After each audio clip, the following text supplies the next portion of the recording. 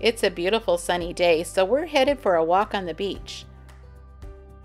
And of course, we'll be doing some bird watching too.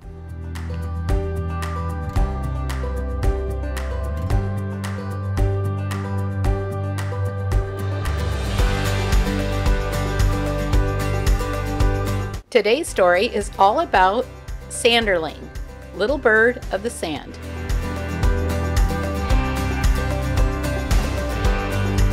There are many kinds of shorebirds that can be found at the beach depending on the time of the year, but the Sanderling is one of the most common. They're a cute, plump little bird about the size of a robin, or about the size of your fist, with a stout black bill that's about the same length as its round head, and it has black legs. One of the most widespread birds in the world can be found across the globe during non-breeding season. This area of the beach of wave-washed sand is a rich environment for many filter-feeding organisms. So what they're doing is probing the sand for mollusks, crustaceans, and worms. One thing we find most helpful with bird identification is observing behavior. A notable trait of the Sanderling is that it scurries along the shorelines, kind of like it's playing tag with the incoming waves. They quickly dash out to see what each departing wave has left and then turn around and hightail it back from the next incoming wave.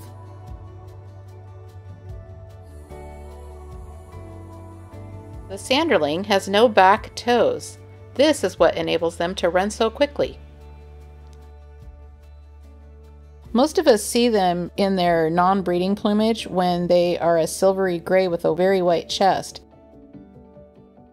But their beautiful breeding plumage has rusty mottling on the back, head, and breast. The Sanderling is a migratory species, flying in some cases 1,800 to 6,000 miles to the Arctic Circle in the high Arctic tundra for breeding in late June to July. In the winter, the Sanderlings populate pretty much every sandy beach in the world, just like this beautiful sandy beach on the Oregon coast. So now that you've learned a few things about the Sanderling, we'll leave you with some views of the beach and this cute little bird as it spends a day of wave chasing.